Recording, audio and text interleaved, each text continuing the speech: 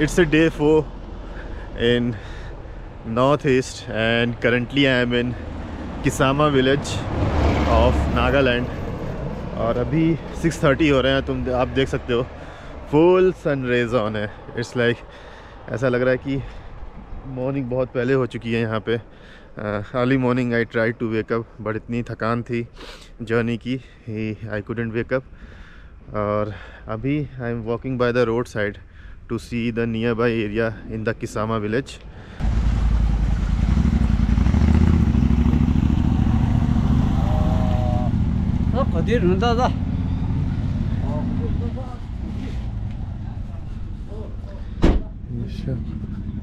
यहाँ T available है।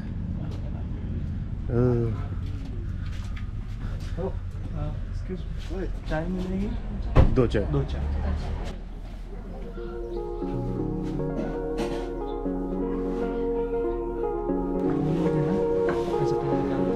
नहीं बोलो ऐसा कुछ नहीं। मेरा ऐसा हमें इस तरह से पार हो चुका है।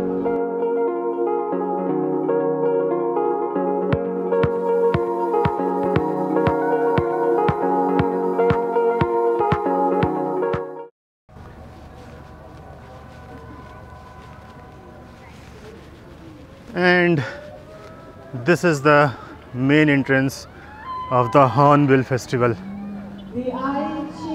Sakumi cultural troupe representing the Sumi Naga tribe of Nagaland.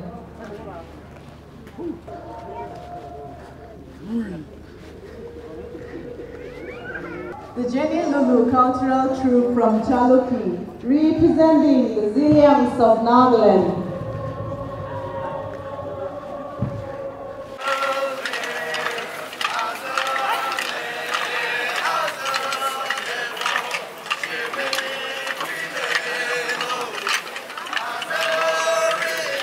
Happens on the first 3 days of the first week of the month of May.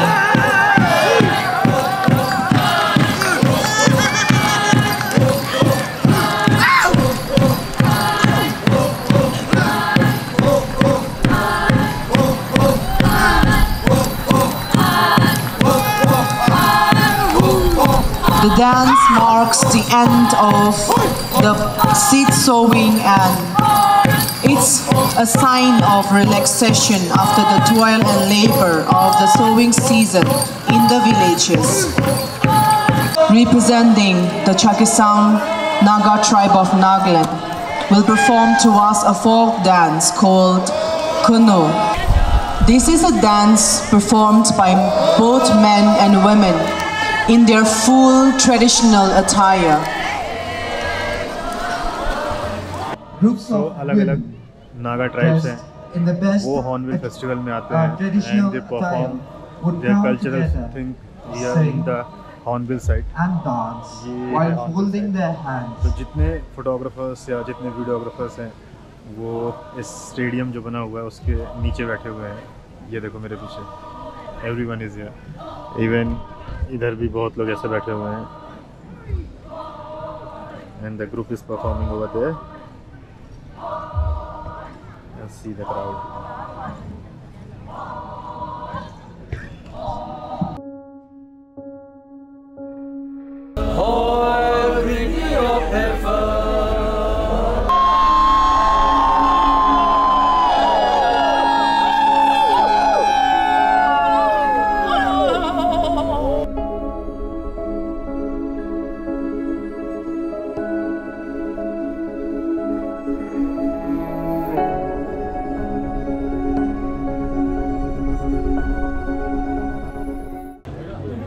वो लो ना स्पीयर उनको भी बुलाओ साथ।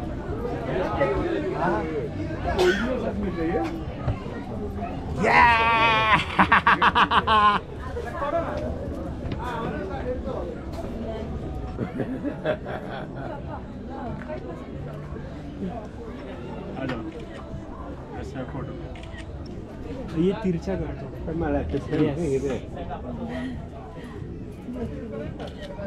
ये चलो बोल उनको भी बुलाओ साथ में। Done.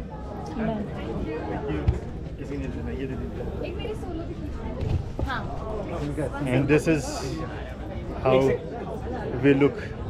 I look.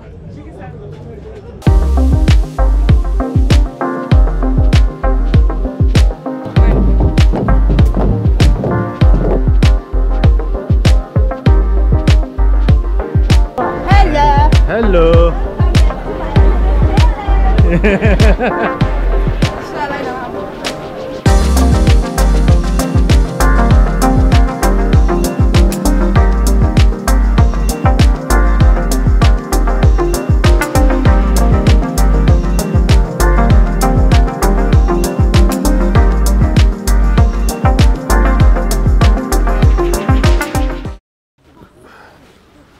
So this is all from the Hornbill Festival. It's a beautiful festival और जब भी नेक्स्ट ईयर या कभी भी आप हॉर्नबिल प्लान करो तो नॉर्थ ईस्ट प्लान करो बेसिकली, तो हॉर्नबिल्स के टाइम ही करना। थोड़ा सा कॉस्टली रहता है but it's worth visiting. And अब हम आगे बढ़ रहे हैं। हमारा इनिशियली प्लान ऐसा था कि हम यहाँ से खोनोमा जाएंगे और खोनोमा में रहेंगे, बट अभी ऑलरेडी 2:30 PM हो गया है और हम पहुँचते पहुँचते खोनोमा हमें रात हो जाएगी, फिर हम आज का दिन हमारा वेस्ट जाएगा। तो हम ऐसा करते हैं, तो हमारा अभी का प्लान ऐसा है कि हम कोहिमा जा रहे हैं। कोहिमा में there are places which we can visit post sunset also, और कोहिमा से वापस आने के बाद हम जहाँ कल रुके थे किसामा विलेज में, हम वहीं रुकेंगे। हो सकता है शायद दूसरा गेस्ट हाउस है, आई एम नॉट श्योर, वो अमरजीत से पूछना पड़ेगा। तो अभी ये प्लान है, तो चलो let's go to Kohima.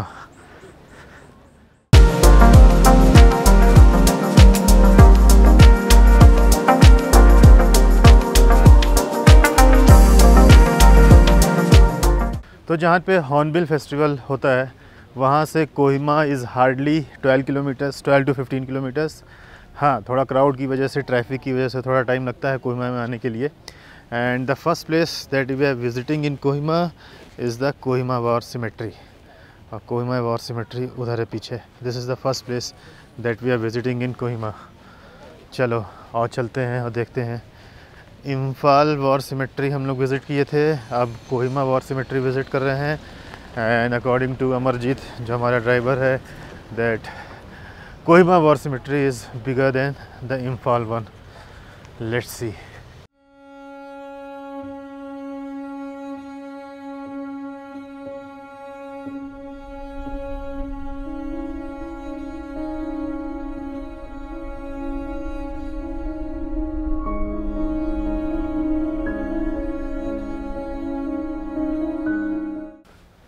And war symmetry से कोहिमा सिटी पूरी दिखती है अच्छे से। That is Kohima town on the foot hills of that mountain range. So the second place that we are visiting in Kohima is the cathedral church. और ये cathedral church जो है ना, ये टॉप ऑफ हिल है, मतलब कोहिमा का highest point, kind of highest point है। एंड यहाँ से कोहिमा सिटी जो है पूरी बहुत ही प्यारी दिखती है। एंड अभी सनसेट टाइम हो रहा है, तो इट्स लुकिंग अमेजिंग अमेजिंग। और let's see if I can fly drone from here and I will show you how Kohima city looks from birds I. Sky कितनी प्यारी लिख रही है।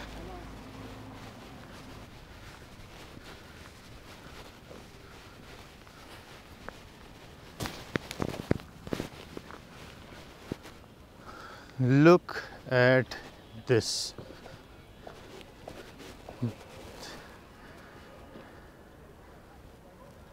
Kohima city 180-degree view of Kohima town.